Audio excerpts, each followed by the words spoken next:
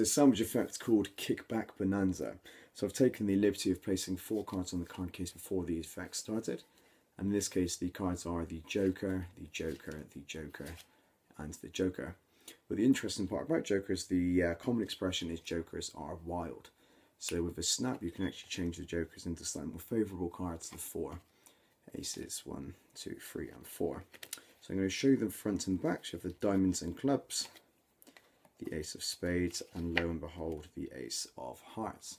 So the aces are going to start here. I'm going to place those on the card case from the beginning and have any card taken like so. Let's say they take the Ten of Hearts.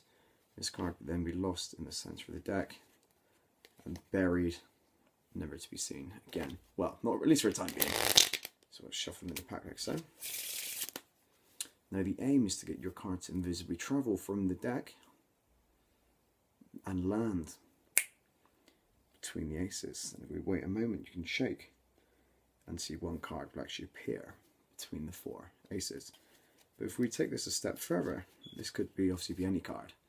But we want to have a look and we ask the spectator to name their card and we go through and see that lo and behold, it was actually this spectator selection, the 10 of hearts. So we're going to try the same thing again, but in half the speed. So lose the card in the centre of the deck like so. Place that in. Now again, you're asked to watch the aces like so and before your very eyes. They're going to vanish to the centre of the pack, not on top, not near the bottom.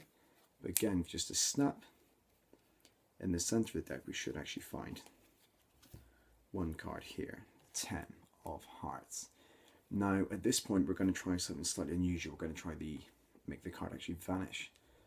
So in this case, leaving us just the 1, 2, 3, 4 aces, spades, hearts, clubs, and diamonds. So if I've got the aces here, that begs an interesting question now: where has your card gone? Your card actually travelled to the very beginning of the effect to my pocket here. But like they say, you should never trust a magician. That's when you see the 2 will change places. So here's the 10 and here's the 4 aces. Again guys, hope you enjoyed it. That's Kickback Bonanza from my DVD Chard. I hope you enjoy it. Thank you.